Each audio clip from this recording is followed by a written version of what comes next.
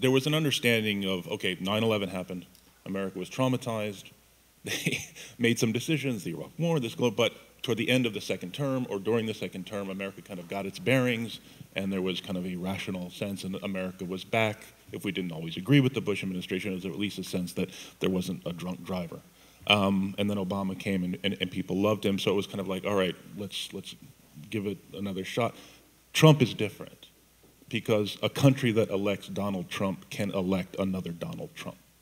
So my sense is other countries are already starting to hedge in their thinking about maybe they have misunderstood what America is about.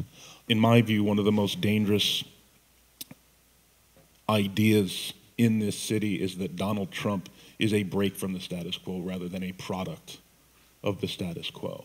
We need to think harder about the previous 20 years, especially post 9/11, about a discourse that demonized Muslims, a discourse that demonized immigrants, and put immigration inside a securitized frame. I think climate change is an issue that is not only extremely important and challenging in its own right, it's something that makes all these other issues harder. Issues of resource depletion, of migration, of immigration, and some of the tension that arrives when large numbers of people are forced to leave and go into cities. So I think re-engaging first of all in Paris as a kind of floor of what we can do. I mean, it was an enormous achievement. It was a huge mistake of Trump, obviously, to pull out of Paris, but I think we need to see that as a baseline of what we need to do.